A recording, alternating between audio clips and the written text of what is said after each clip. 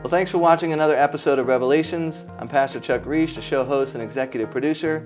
This is a series all about evangelism and discipleship. We're hoping you, our viewers, would get a couple revelations. One, God is still working, and two, there's a part for you to be playing in the body of Christ. Today we're in Guatemala City, visiting the Christian Academy of Guatemala, and with me is Dr. Stan Herod, who's the director of the school. Dr. Herod, thank you so much for letting us join you guys this week. We've been having a blast. Well, it's great to have you here, Chuck. We've had a good time, too. Yeah, your team is amazing, and I was hoping you could tell our viewers a little bit about the history and how the school started, and more importantly, why. Well, the school started in, its inception was 1974. It came about as a result of missionaries who, actually in this context, there was no English-speaking curriculum for kids that are the children of missionaries, so that they could be prepared to go back usually to the home country of the North American missionaries. Yeah. And so the missionary community has been very strong since that time. We'll talk about the multicultural that exists here and how that plays out in the school as well. Of course, the country is about 50% Maya and Indian. There's 23 different language groups and many more dialects in addition to those language groups, and they're very distinct. They're Mayan languages, but they're very distinct one from another. Mm-hmm. The other part of the population is a mixture of both Spanish and the native Mayan, which we call Ladino. Many other countries are now sending missionaries to Guatemala, not just North America. So we have many Koreans, we have South Americans, we have people from New Zealand, South Africa, Europe. So that impacts our student population as well because of the many different missionary groups or ethnic groups that are coming in to minister here in Guatemala. It's a real melting pot of missionaries. It is, and it's just great to see how the community, the school community, absorbs and those diverse, not just linguistic differences, but also cultural differences, and becomes one family, which is what it's supposed to be because, you know, we have the same father. Yeah. And so it really makes it, it's a very sweet, wonderful thing to watch the kids play together, not knowing that they're actually from Korea or from Guatemala or from Costa Rica or Iowa, and so it's very special. Very good. Hey, stay tuned. We're going to get some more interviews and hear about the vision, the mission, and the heartbeat of the Christian Academy of Guatemala. So hopefully you get a couple of revelations and hear that calling to come help.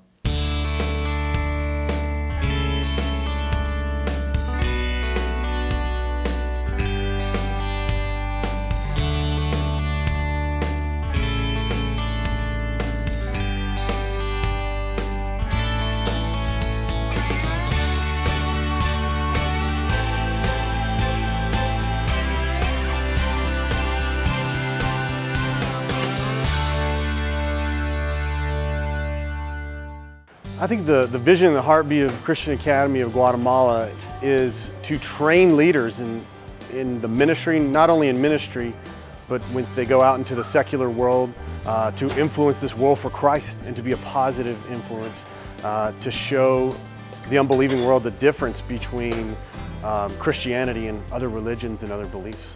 The heartbeat of the school is love, service, just God's grace and caring. To equip and raise them up to serve the Lord from where they are or wherever they end up. That's the ministry of the school, and it has been in our family. Well, that's the purpose of our school, is to be able to provide that education for their children to allow them to continue to work and do the ministry God's called them to do in Guatemala. It's enabled us to be free to keep doing ministry and know that our kids are having their needs met academically, socially, having friends. Biggest concerns that I had before coming to the mission field was how were my children going to be taken care of? How are they going to be brought up so that they could function well in whatever society they decide to go to? He's equipping them for that through CAG. We try to equip our students with our Bible classes and all our curriculum Also, we have discipleship groups. We have servant days where we go out and do projects in the community in different places. We want students to not only understand Christ, but we want them to experience Christ in their work, in their service, on the soccer field, in the choir, or wherever that's going to be. We really want them to be prepared academically in order to receive the education they need in order to continue to serve the Lord in whatever area He may call them to. But at the same time, making sure that they really do have that personal relationship with the Lord so that they won't fall away from Him later on. If you don't have that Christian belief and that just that saving knowledge of Jesus Christ, you can be lots of things on the outside, but it's not going to last. And that's something that I see CAG really focusing on, is nourishing from the inside. One of the blessings about working at Christian Academy of Guatemala is the opportunity to be involved with a lot of the different ministries going on around the country, to get to know the missionaries doing different things and be a little part of those different ministries. They come as a social work. They come to help in orphanages or shelters for women. So we have all those different kinds of missionaries here at school, and our school encourages the children of those families. Teachers that care about me, and it's just an environment that I want to be in, that I like being in, and that I'm so grateful that I'm a part of it. So yeah. The school has been a blessing to us, and especially to their spiritual life and their academic life is amazing. We could come to Guatemala, we could minister where God is calling us, but at the same time our kids wouldn't be falling in the cracks and not getting the education they need.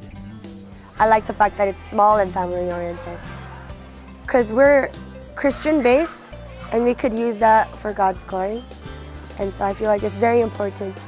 Education is significant in everyone's lives, and it can change a lot of things. I believe, God has given us this vision, and we're just happy that we're able to be part of His work so that we could continue to equip the leaders of Guatemala.